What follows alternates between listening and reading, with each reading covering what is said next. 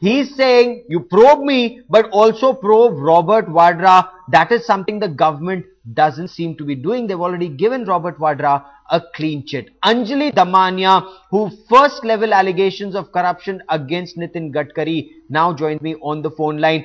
Anjali Damania, what do you make of Nitin Gadkari's show of strength in Mumbai? Did he answer the specific charges that you've leveled? The entire show of strength, to me, it looks like a very, very sad affair. I don't know where this country is heading to, because for Nitin Gadkari to try and do this at this kind of a point is really very upsetting for people like me, citizens like me.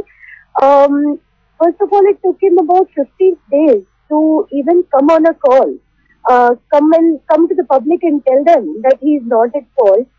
And what is even more upsetting is his statement that he says that Vadra should be also parallelly investigated. And to IAC and people like us, we clearly feel that this has definitely been worked out between Congress and BJP. BJP will not chase Vadra, and Vadra will be in return. Congress will not chase Mr. Gadkari. This is clearly evident from what he has said today. So, you know, for people like me, we are more convinced that nothing is going to happen in the probe.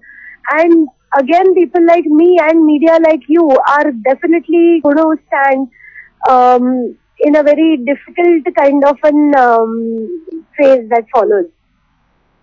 Okay. For the moment, Anjali Damania, many thanks for joining me.